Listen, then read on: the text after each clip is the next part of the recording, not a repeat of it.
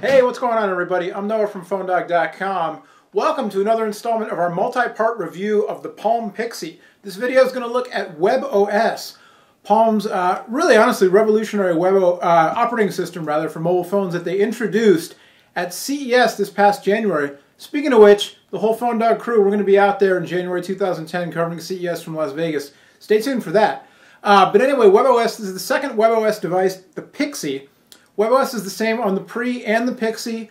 There's a lot going for it. I actually think it's the best mobile operating system out there right now. Does that mean that I would buy a WebOS phone as my daily phone? Not necessarily, because there's some things about other operating systems have more support, more applications, more devices and carriers to choose from. But just in terms of what the OS can do, I think Palm's WebOS is the absolute best one in the marketplace right now. Why? Well, let's take a look at it running on the Pixi and find out. But first, special thanks to our friends at Best Buy Mobile for hooking us up with not one, but two Palm Pixis to review and give away. You've seen me using them, you've seen Adriana using them in her videos. The thing about Best Buy Mobile, they got this thing called Walkout Working. When you buy a cell phone there, they'll help you set it up, help you transfer your contacts, help you get, in the case of Palm, your Palm profile set up, all that stuff, help you learn how to work the thing. So if you're like me and you hate using a manual, you can have an actual person help you get the thing going before you leave the store. Pretty cool. Best Buy Mobile, Walkout Working, good stuff. Thanks to them for the review models that we're going to give away on the OnePod Bandit. So check that out. But enough of that. Let's get to the phone. WebOS on the Pixi. All right, so let's take a look at WebOS. And again, WebOS to me is really the best mobile operating system on the market because it has, I like to think of it as having a combination of Android's use of cloud-based services, notifications, syncing with social networks, all that kind of stuff, push email, all that kind of stuff. That combination of that functionality with iPhone's eye candy, plus multitasking, which in a way that to this point, I think WebOS has the most, functional and stylish multitasking around with its card system. So what does all this mean? Well, let's get into it.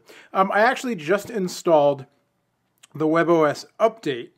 So we will go to, where is it? And I'll show you literally as I was about to film this, the 1.3.2 WebOS update became available. So we installed that. And so far it seems like the device is actually running a little teeny tiny bit faster than it was before. It's still not a Qualcomm Snapdragon phone or anything.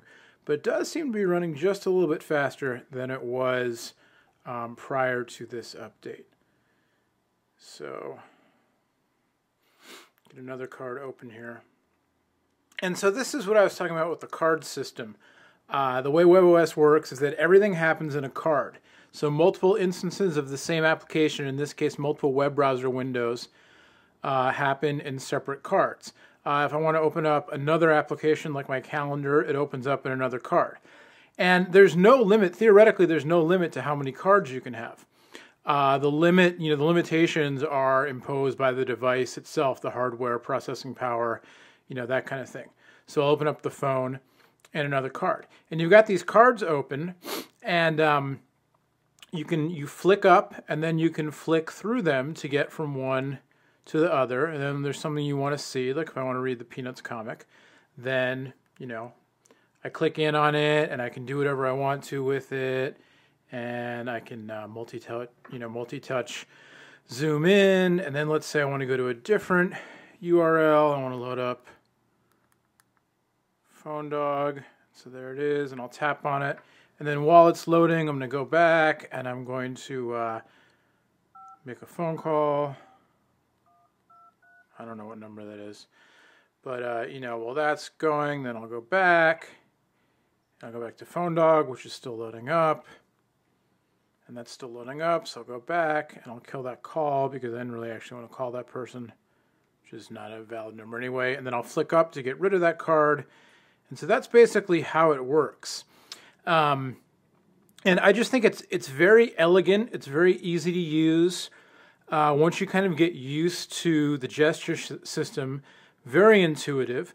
Some of the applications have gestures within the application. So in the web browser, down here in the gesture area where that little LED light is, I can go back on the gesture area, and that navigates backwards within the application itself. So some of these apps have gestures, kind of within, and then you've got your gesture area. You can always flick up to get to a card, and then you can also do this kind of little drag wave thing to get the launcher bar from anywhere you want. So if I wanted to launch, I want to launch the launcher, and I'm going to check my Twitter updates here. So actually, I don't know if yeah. So I'm going to go to Tweed, which is a Twitter app that I installed, and so that will launch in a new card. And again, the more cards that you have open, you can follow me on Twitter if you want, PhoneDog_Noah. The more cards you have open, the slower things go. But it looks like this 1.3.2 update has helped things out a little bit. I'd read that it has, and it looks like so far so good. So we'll leave that open, and then I'm actually going to go into the contacts to show you one of the other, really kind of cool things about. I can't talk and do this at the same time. Let me get to the contacts, and then I'll start talking again. There they are. One of the other really cool things about WebOS is the whole synergy system and the way that it lets you pull contacts from multiple sources and view them together. And same thing with your calendars and stuff. Okay, and there's no way to really show you this without showing somebody's personal information. I guess I could have made a dummy account, but I'll make a new contact to see. But if you look at these contacts, you can see the, a contact name and then their contact photo over here on the right. And some of these contact photos, there's no photo at all. There's just the dummy icon. Some of them have one photo, like Catherine up here at the top or Belinda down there. And then some, like Aaron, have multiple photos. And the multiple photos mean that this person's contact entry is linked to multiple profiles. If I go in here on Aaron's profile, I don't want to give away his, his account information without him asking me to. But you can see I've got him linked to LinkedIn, to AOL or AIM, to Google Talk, and to a Google profile. So I've got him set up in multiple profiles here, each one with its own contact information. And so I'll go to one of his profiles, and I can unlink it, set it as a primary, or delete it. And then I can also link to him. I can go through and link different profiles that I already have in here together with his profile. And really, it's just a nice way to manage multiple profiles for multiple contacts. People who have LinkedIn and Facebook and Yahoo and Google and whatever else, and they have IM addresses and multiple email addresses for home and work and all those kinds of things. It's just a really nice way to manage all of that stuff. Now you can see as I'm doing this in the Contacts app, I've got a little notification at the bottom. This is one of the other things I love about the way WebOS works, is when you get a notification of a new event, whether it's an email message or a calendar event, or one of the other apps letting you know something's going on, or your music player's running, or whatever it is, it's just kind of an unobtrusive icon down there in the bottom. You can click on it to get more information, and I can either go to my mail to check it out, or I can just swipe it out of the way. So let's go to the launcher bar here again, and we'll launch the music player. 8 gigs of internal storage. If you want to see more on how the music player works, you can check out the video we did just on the multimedia performance of the Pre. But we'll go into songs, and we'll just pick a song here. Battles, B+T.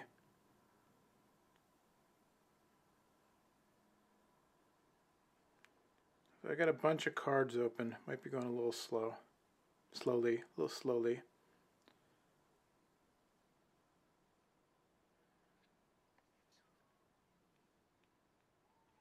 Yeah, definitely lagging a little bit because of all the cards I have open.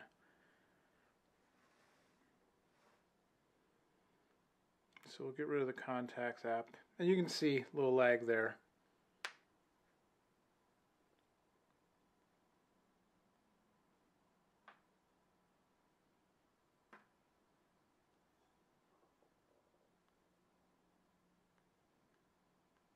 Get rid of some of these web windows.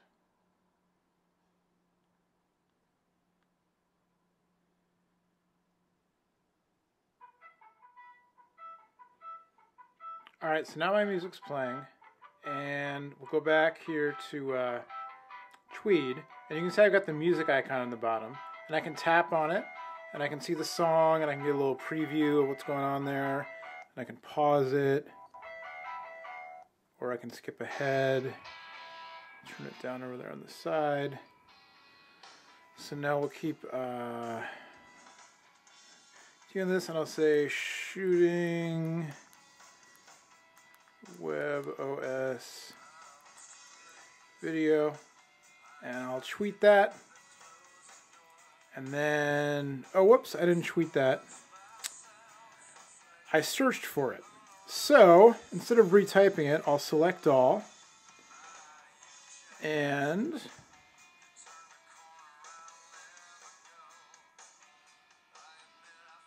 I will cut. I'll do a new tweet, and I'll paste. So there you go, copying and pasting. Works well. Should we add a photo? Let's add a photo. Oh, I need to configure. Alright, I don't want to do that. Well, let's just tweet that then.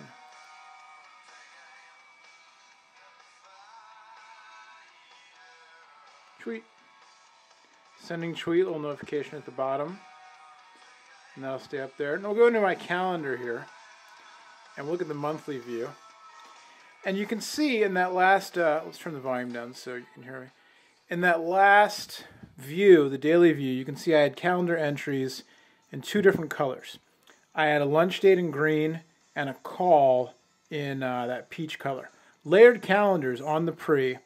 I just accidentally tapped while I was trying to point my thumb. I tapped, which started a new entry. But I'll show this to you here. So we'll call this dummy entry. And we'll go to the information pane. And so you can choose you can have multiple calendars shown on the same interface. So layered calendars from different sources. And so you can see when I'm adding this entry, if I tap on the Google button over there, I can choose which calendar I want it to live on. So I can have multiple calendars as managed by my Palm profile. Several Google calendars, local calendar, you know, my Palm, or not local rather, my Palm profile calendar. If you use Exchange, you can hook up your Exchange calendars, all that stuff. So it's really nice. And so we'll go back. And now I've got my dummy entry there. But you can see I've got the multiple, you know, this one's from my personal, that one's from a PhoneDog calendar. Go to the weekly view. You can see the same thing. Monthly view as well. You can see monthly view. I've got the shading where I've got an event going on. Go back to that weekly view again, and I skipped too quickly before. You can see I've got, you know, at a glance, where do I have an event on each calendar? Green being my personal, peach being the PhoneDog calendar. So, you know, pretty nifty there as far as the layered calendars go.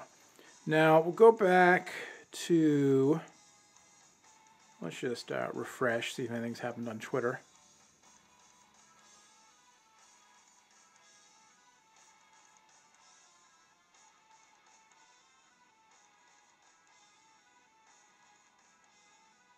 Oh, what's up, Ewan? Long time no see. So you can see my music's still playing there. So we'll stop that, and we'll get rid of it.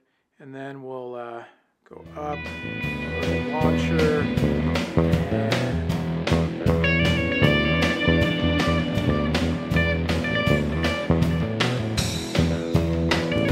And